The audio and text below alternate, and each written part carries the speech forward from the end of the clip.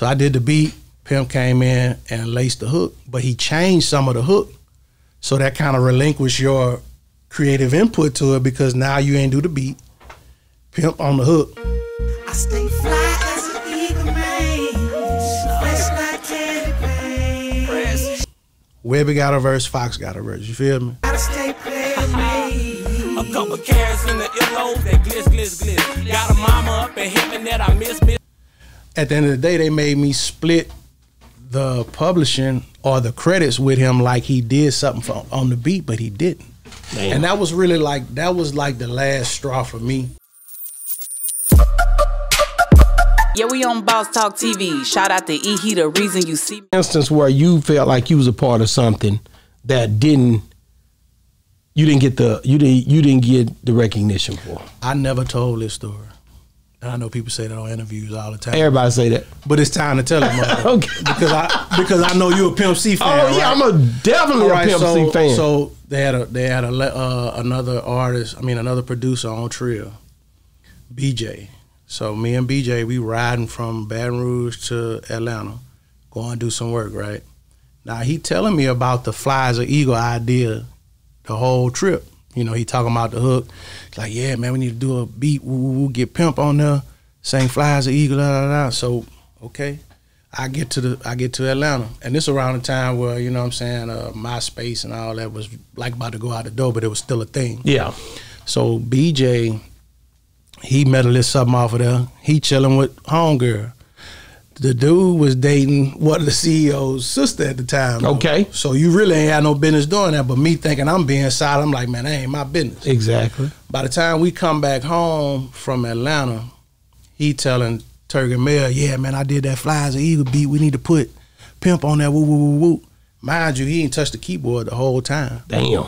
So I did the beat. Pimp came in and laced the hook, but he changed some of the hook.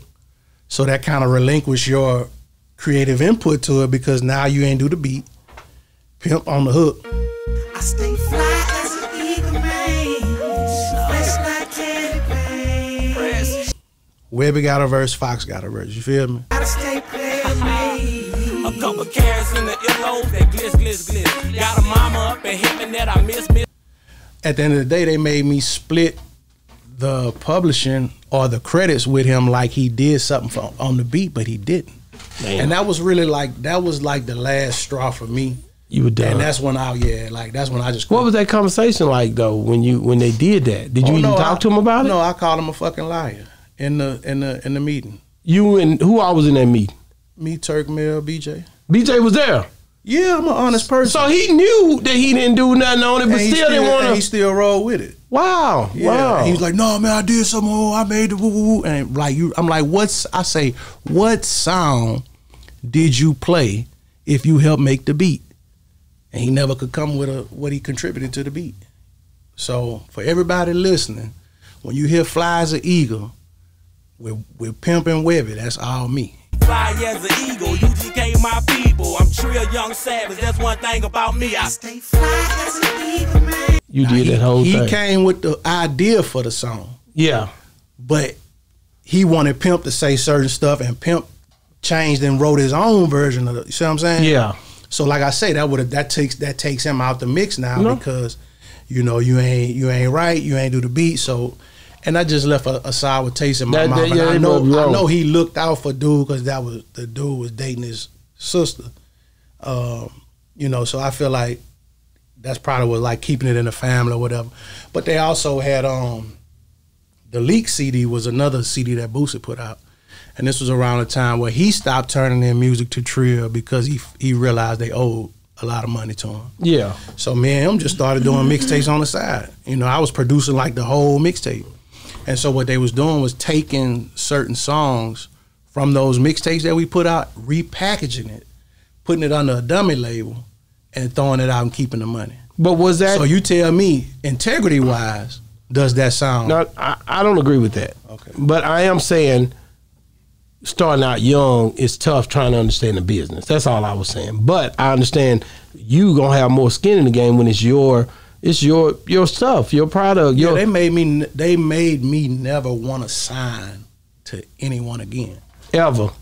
That's how bad, because you know, in music, bro, you may only get one shot to shine, or you may only get one chance to really be that person, right?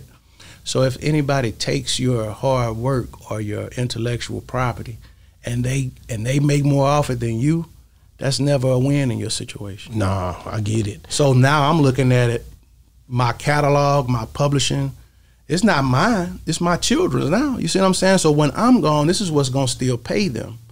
And that's important to try to have all your business lined up, just like you wouldn't want to pass without having life insurance. You see what I'm saying? That's right. Same way, that's like passive income. So if you got all these, and especially it's easier to make money with music now because of the streams. A lot of people don't like it, but it's easier to make your money back now. So if you have, let's say you have one song pop next month, that makes all your old songs that you did just that much more relevant now. That's right. Because you have this one song popping now, they want to figure out, okay, well, where this guy came from? Oh, he got good music. Oh, he jamming all the time. Okay. So that's why it's important to own your stuff, because you never know what's going to be the one. Wow. So Turk and Mel, do they know that you wasn't good with the deal and everything that happened? Oh yeah, they know, man. I don't cut corners. I don't hide how I feel about things. Another thing that made me leave was you remember when they did the Ghetto Stories movie? Yeah. Man, they wanted me to play a crackhead, bro. I was fresh out the military, bigger than everybody had to lay. I'm talking about in shape, you know what I'm saying? Like, what the hell I'm going to play a crackhead in the movie for? Like, you know what I'm saying? So that was just, it was time to dip. You know Did you ever meet Steve Belo? I haven't. You didn't? He was down there with them too. It was it probably was different time, and that may have been after you left. Yeah, it probably was. Because he definitely, that's how he met Pimp, was through that situation. Oh, really? Down there, yeah. I remember the day I met Pimp and Bun, you know what I'm saying? Yeah. At the time, Mel had this house, you know, where they was doing all the music at. It was really just like a house where everybody kind of hung out at. And I used to go over there, all my equipment and stuff set up over there, and I was just making beats all day. He had these big old 15-inch Sir Vegas that I used to love. I love them Sir Vegas. Them all used to hit with the orange. Was it that orange? Yeah, it had the orange rim on them. Yeah. Went hard, man. He told me Pimp and Bun was coming over one day, and I just remember being in that room all day. I'm like, I'm gonna have to make me something hard. I got to have it. I'm gonna let them boys have it. When they come in there, they gonna hear it. They gonna have to mess around with it. You know what I'm saying? Like they not walking up out of here without no music. Yeah. That's just all. And I just had my mind made up. Yeah, okay. Because I guess Pimp was really, really cool with them. He was. Like that was like family for him. He was. That's crazy, man. Because like I said, being from Baton Rouge, how y'all got, like, y'all crazy down there with it, man. You got NBA Youngboy, man. You got man, it's a bunch of niggas. Gates. You got Gates. You got Boosie, Webbie, Fox. Lil Fat rest in peace. Lil Fat rest in peace. Yeah, we on Boss Talk TV. Shout out to E. He, the reason you see me.